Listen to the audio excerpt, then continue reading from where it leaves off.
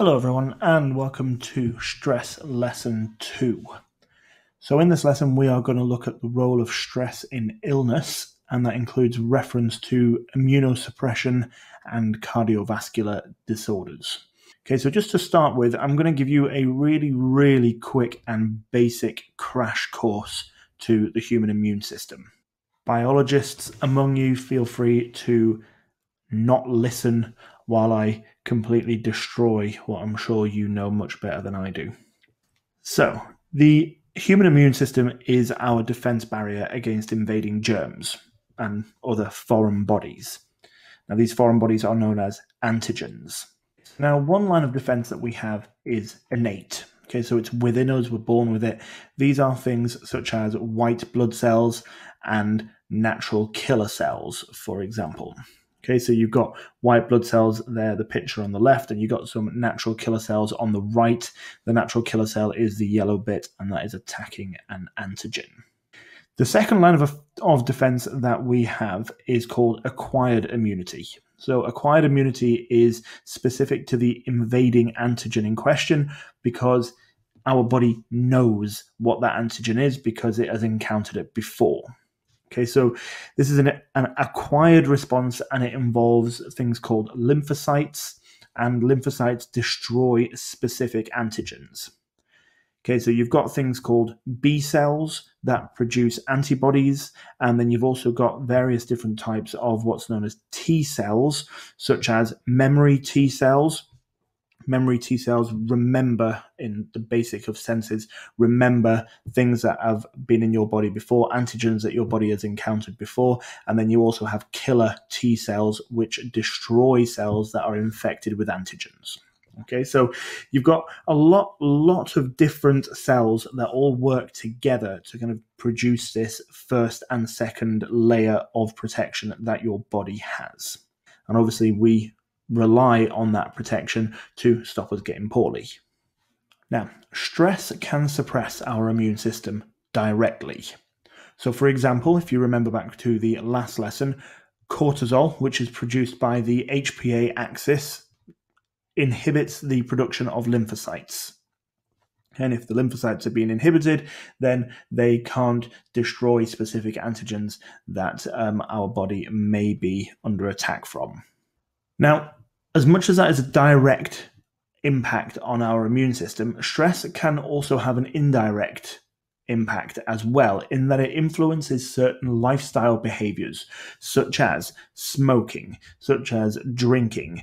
It can also impact our sleep patterns as well. And the fact that stress impacts these different areas of our life can in turn have a detrimental effect on our immune functioning. And there's evidence that this happens in many different stress experiences. Okay, so what we are going to do, we're going to look at a whole range of studies. This topic is particularly study heavy because it builds a lot on what the lesson before was. Okay, you will need to know the majority of these studies, so try and remember them as best you can. So we're going to start with a couple of studies that look at the effect of chronic stress on the immune system. Okay, so we're going to look at research by Janice Kiecolt-Glaser, who investigated the effect of two long-term stressors. One was preparing for exams, and the other one was looking after relatives who are ill.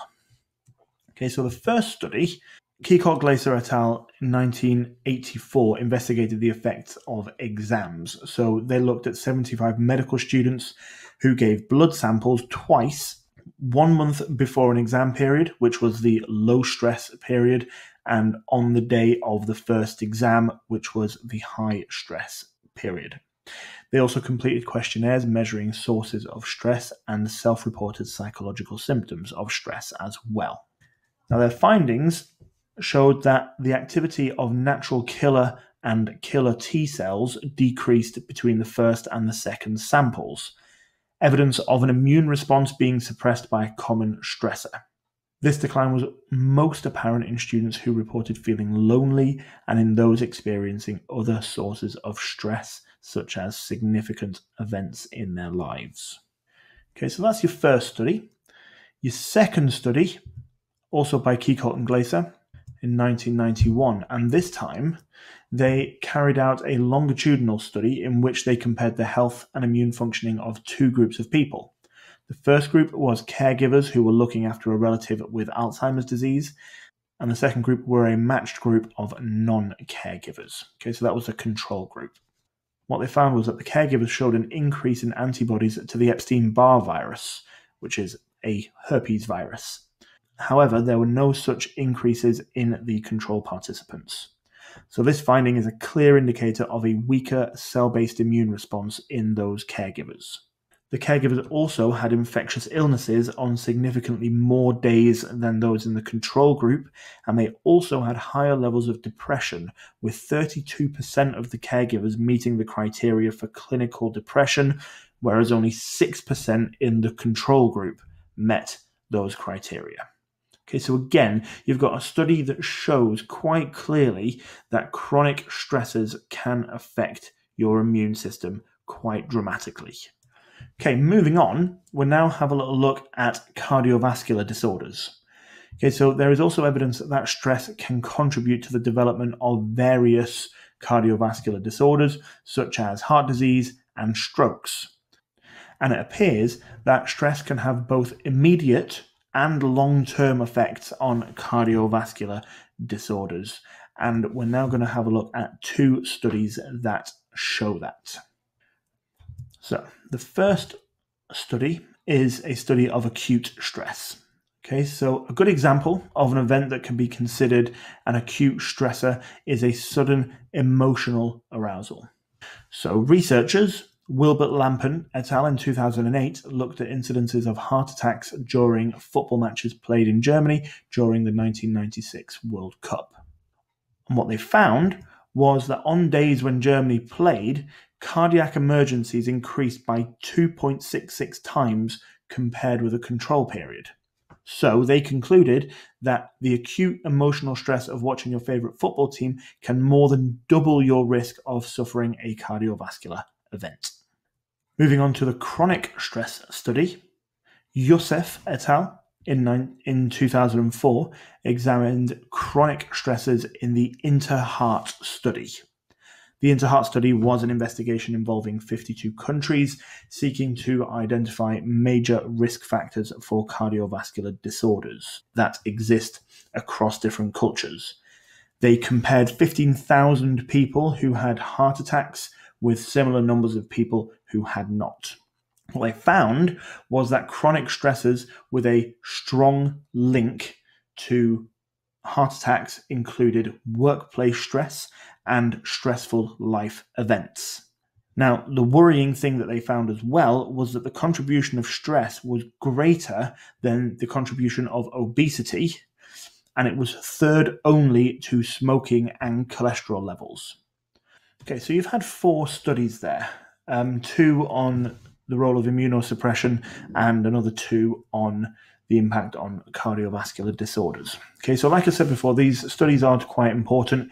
If you can't remember all of them, then at least try to remember one from each. However, remembering all of them would be preferable, just simply because you could get an essay on the entire topic, or you could get an essay on one or the other. Okay, so it's always nice to be able to flesh those out where possible. So we'll have a look at a couple of evaluation points now. I've chosen 3 for you that I think are good, but obviously feel free to use any ones that you want. So first off, we're going to have a look at some research that shows that in some situations, stress may enhance the activity of the immune system. So it goes against this idea that stress is always a bad thing. So you've got Evans et al., for example, who looked at the activity of an antibody called SIG-A, which helps to protect against infections. So Evans et al. Arranged for students to give a talk to other students, which would be acute stress. These students showed an increase in SIG-A, whereas levels of SIG-A decreased during examination periods, which lasted several weeks. Therefore, Evans et al. Propose that stress may have 2 effects on the immune system. It can have an effect called upregulation, which essentially means increased efficiency for acute stress, and also an effect called down regulation, which is decreased efficiency for chronic stress. Okay, that was also supported by a meta-analysis by somebody called Segerstrom and Miller in 2004, who reviewed almost 300 studies of stress and the immune system and found that short-term stresses actually promote the body's ability to fight infection. However, they also found that the longer the stress goes on for, the more the immune system shifts from potentially adaptive changes to potentially harmful ones. Okay, so you've got a nice bit of research there. Actually, you've got two bits of research there that show that stress can be good. Acute stress actually increases the immune activity. However, it's the chronic stress that we need to be aware of, because it's chronic stress that actually decreases the immune activity. Okay, moving on. We have this idea that actually stress and illness don't really have a particularly simple relationship. So you've got Lazarus in 1992 who suggests that there are various reasons why a relationship between stress and illness is difficult to establish. So you've got number one, health is affected by many, many different factors, including genetic influences, lifestyles, and so on. So it's difficult to kind of peel apart the impact of stress and the impact of all the other things. Number two, health is usually fairly stable and slow to change. So as a result, it makes it very difficult to demonstrate that exposure to a particular stressor has caused a change in health. And number three, to demonstrate how stress affects long-term health would involve continuous measurement over time.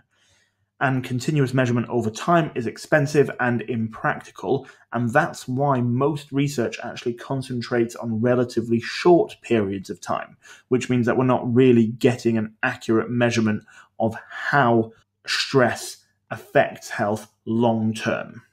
Okay, so there's not a simple relationship between stress and illness, and actually picking apart the relative impact of stress on our health and on illness is very, very difficult for those particular reasons. And then a final one, we have some supporting research for the impact of stress on cardiovascular disorder. There is a huge body of research that's linked the two together. So for example, you have Sheps et al. In 2002, who focused research on volunteers with ischemia. Ischemia is slow blood flow to the heart. So they gave 173 men and women a variety of psychological tests, which also included a public speaking test.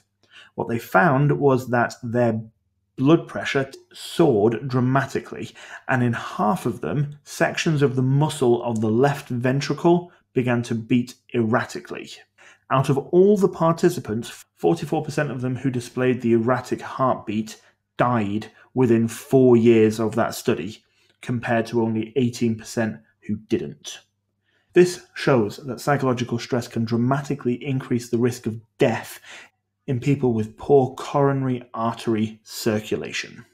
Again, providing support for the idea that stress can affect cardiovascular disorders.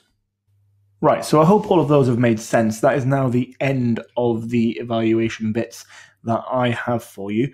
Obviously, there are more evaluations out there, and for those of you who are pushing for 14, 15, or even 16 out of 16 on an essay, then you might want to choose a fourth evaluation point as well. But 3 is more than enough for a band 4 essay for most of you. Okay, so I'll just quickly now put those evaluation points up as peel paragraphs so that you can see what they would look like and how you could use them in an essay. So there's the stress can benefit immunity point, followed by stress and illness don't have a simple relationship, and then finally the research support for the effects of stress on CVD. Okay, feel free to pause and go back at any point, but otherwise that is now the end of the video. I hope it's all made sense, and thank you very much for listening.